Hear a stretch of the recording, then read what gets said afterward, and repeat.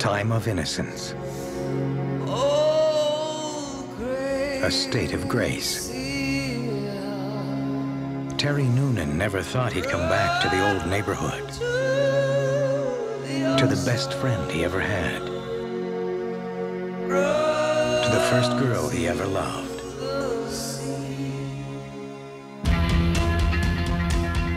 To a shadowy world of violence, intimidation, and fear,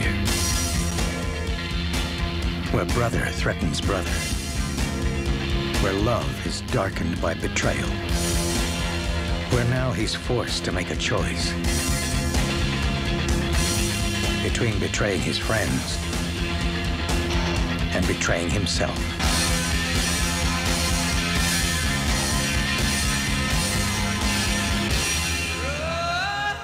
You believe in angels or the saints, or there's such a thing as a state of grace, but it's got nothing to do with reality.